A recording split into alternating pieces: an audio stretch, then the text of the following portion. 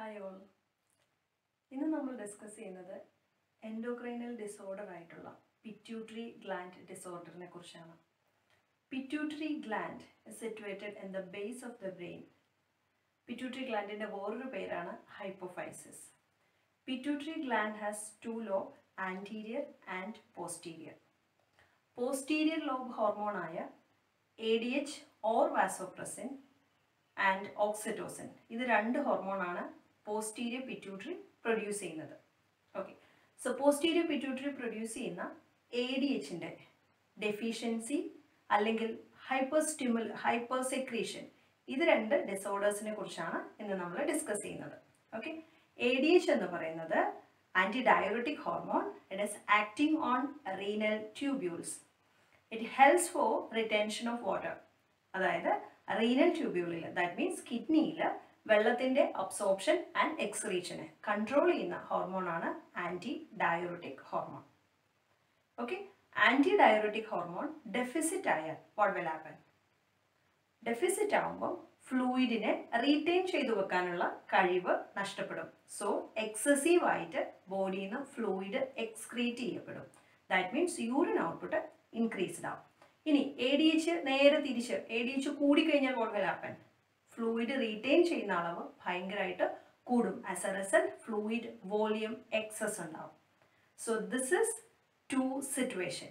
So ADHന്റെ അളവ് deficit ആയാൽ, ഹൈപ്പോസെക്രീഷൻ of ADHന്റെ അളവ് ഡിക്രീസ്ഡ് ആയാൽ it is called as diabetes insipidus. So ഈ ഡയബറ്റിസ് ഇൻസിപ്പിഡസിൽ വാട്ട് ഹാപ്പൻസ്?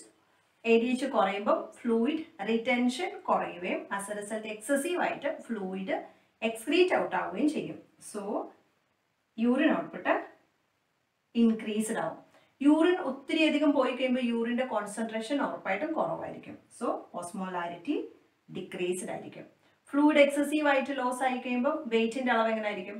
വെയിറ്റ് കുറവായിരിക്കും. സോ വെയിറ്റ് ലോസ് ഉണ്ടാവാം. ഇനി excessive fluid loss causes dehydration. So dehydration all symptoms will be associated in this particular condition, and dehydration ഒരു sign ആണ് skin ചർഗർ loss ആയിരിക്കും.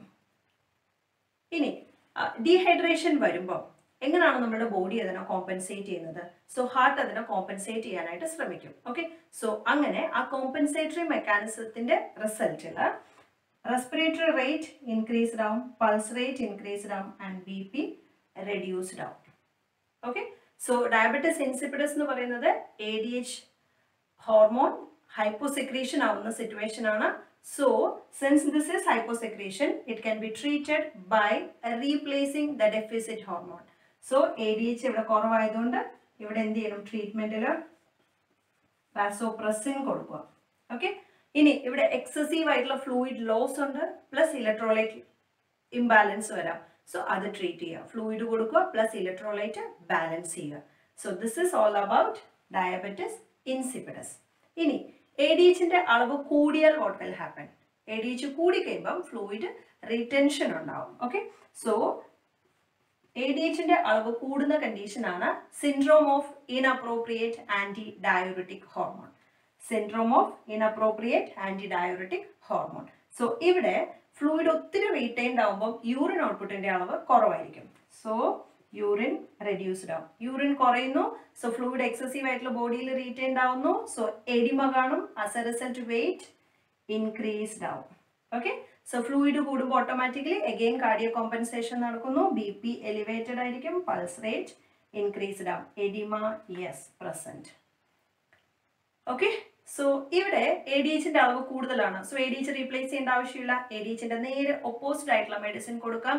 Anti ഡയയൂററ്റിക് ഹോർമോണിനെ oppose ചെയ്യുന്നത് ഡയയൂററ്റിക് hormone. So we need to administer Lasix അല്ലെങ്കിൽ ഫ്രൂസമൈഡ്. എപ്പോഴും Lasix administer ചെയ്യുമ്പോൾ പ്രത്യേകം ശ്രദ്ധിക്കേണ്ട രണ്ട് കാര്യങ്ങൾ. ഒന്ന്, Lasix should not be administered after 4 PM. Evening 4 PM കഴിഞ്ഞ് ലാസിക്സ് അഡ്മിനിസ്റ്റർ ചെയ്യരുത്.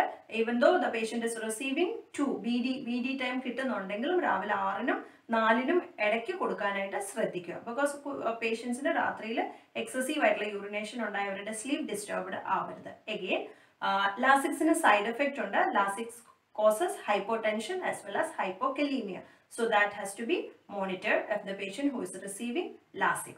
Okay, so അത് പ്രത്യേകം ശ്രദ്ധിക്കുക. ഇവിടെ ഫ്ലൂയിഡ് എക്സസീവ് ആയതുകൊണ്ട് എന്ത് ചെയ്യണം, ഫ്ലൂയിഡ് റെസ്ട്രിക്റ്റ് ചെയ്യുക. ഓക്കെ, സോ ഇതാണ് syndrome of inappropriate anti ഡയററ്റിക് hormone. So വളരെ സിമ്പിൾ ആയിട്ട് പോസ്റ്റീരിയർ പിറ്റ്യൂട്ടറി ഗ്ലാൻഡ് ഡിസോർഡർ വളരെ സിമ്പിൾ ആയിട്ട് ഇങ്ങനെ നിങ്ങൾക്ക് പഠിക്കാം. ഇനിയും മുന്നോട്ടുള്ള വീഡിയോസിൽ നമ്മൾ എൻഡോക്രൈനൽ ഡിസോർഡേഴ്സ് ഓരോന്നും ഇതുപോലെ വളരെ സിമ്പിൾ ആയിട്ട് നിങ്ങളുടെ അടുത്ത് ഡിസ്കസ് ചെയ്യും. അതുകൊണ്ട് please like and share the page and don't forget to subscribe the channel. Thank you.